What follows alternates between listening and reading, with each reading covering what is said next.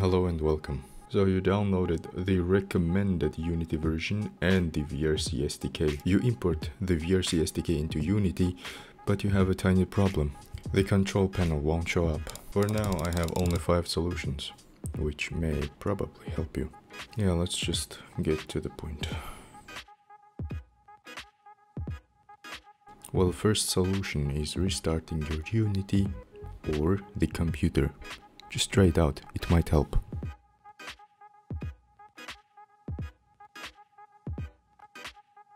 Second solution is check if you have the correct Unity version. The Unity version must be 2018.4.20f1.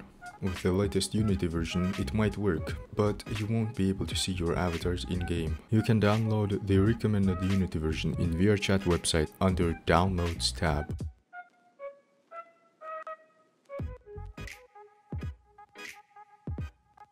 After that, look if you have enough disk space on your hardware. If it's filled up with trash just like mine, then clear it or choose another saving location.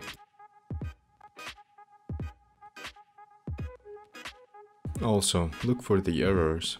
If there are some errors, look it up on Google and search for the solution. It might help. You will find some answers. The errors are marked with the red signs.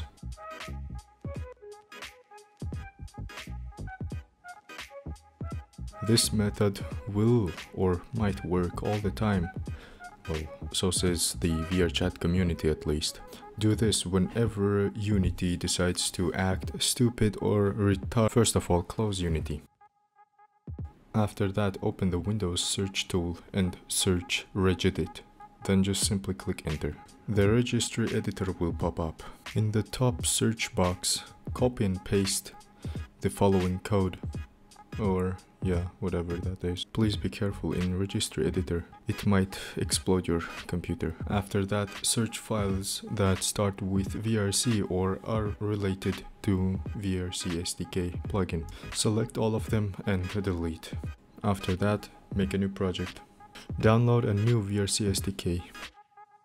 Import the VRCSDK into Unity and see if the control panel shows up this time.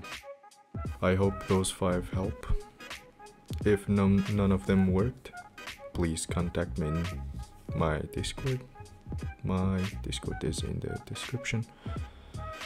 If it did help, please leave a comment or leave a like as well. Thank you very much for watching. Hope you enjoyed. Have a blessing day. Yeah.